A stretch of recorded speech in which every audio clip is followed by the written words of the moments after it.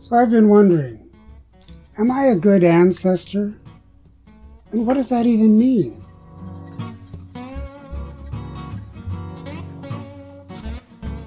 So this question first came to me as I studied a one-of-a-kind book by Layla F. Saad. I hope I'm pronouncing that correctly.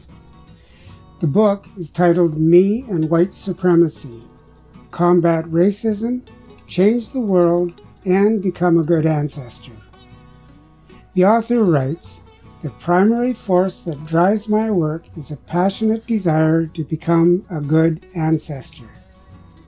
Now that statement certainly got me to thinking. While it was written as a personal anti-racism tool, I found that while using the book and working on myself to learn about, understand, and take ownership of my participation in the oppressive system we currently live in, the same question applies to other areas of my life as well.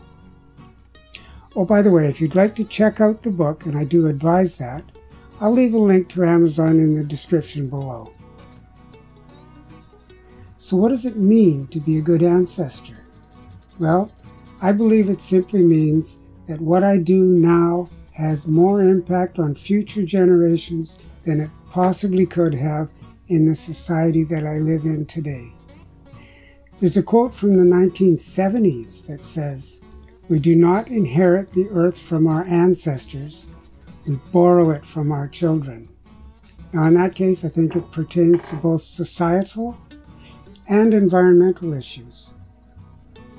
Interestingly, the first thing I realized while pondering this question is that in order for me to be a good ancestor, I have to consider future generations ahead of my own desires and wants. Now sure, my needs have to be provided for, but I also have to remember that everything I do today has a greater impact than just what I see. Our planet, the society we've developed, and human rights are at risk for our descendants. For me to sit back and allow the destruction of our world, our democracy, and our Constitution by those who would do so just to satisfy their own immediate desires and imaginings certainly would not make me a good ancestor. And you know what? I want to be a good ancestor. So with this in mind, I pay attention to politics and the direction those we've elected are taking, always with our kids, grandkids, and beyond in mind. But at the same time, I try to keep an open, inquisitive mind. You see, not only do I not think that I have all the answers, but I strongly believe that if we all keep our descendants in mind, together we can ensure that they will benefit from our efforts. And after all, isn't that what we would like to have as our legacy? I take the time to reduce, reuse, and recycle, and I try to be kind to my environment.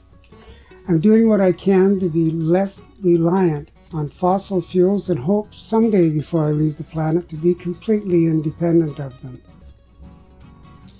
I'm mindful of the privilege that I enjoy simply by being born white and male. I'm supportive of the efforts to end both blatant and systemic racism.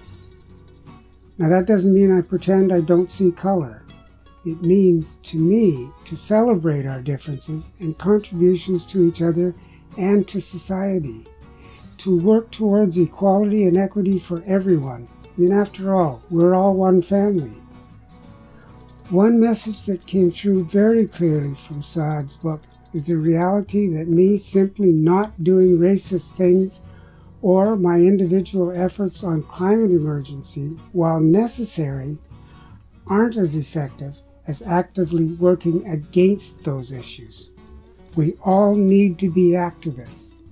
I believe education to be paramount, and while it won't change the mind of those who are willfully ignorant, it can reverse the influence of the tidal wave of misinformation we see, particularly on social media. Now that said, each of us decides for ourselves what we wish for our descendants. I suppose that will depend on where our individual beliefs and priorities lie. So for those who don't accept the science of climate change, maybe their focus on the economy has precedent. For others who carry the belief of one race or religion being superior to others, their choices will reflect that.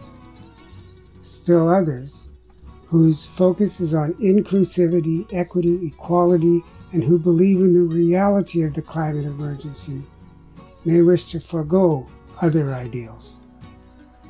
So what kind of world will we leave our descendants? Are we willing to make any sacrifices to ensure a better future, even though we won't be here for it? What do we really want for our children? Are we truly considering them as we live our own lives? These are the kinds of questions I ask myself. Rather than leaving some form of dystopian world that is bereft of reason and humanity, we have an opportunity to choose to be the ancestors that considered those who would follow in our footsteps. Will we leave them a healthy planet and an inclusive society? I certainly hope so. Well, thanks for watching. Leave me a comment or drop me a message. Like the video, subscribe to the channel, and then hit that bell to be notified when new videos are uploaded. So in the meantime, stay safe and enjoy your day. I'm wishing you peace, health, and harmony. Bye for now.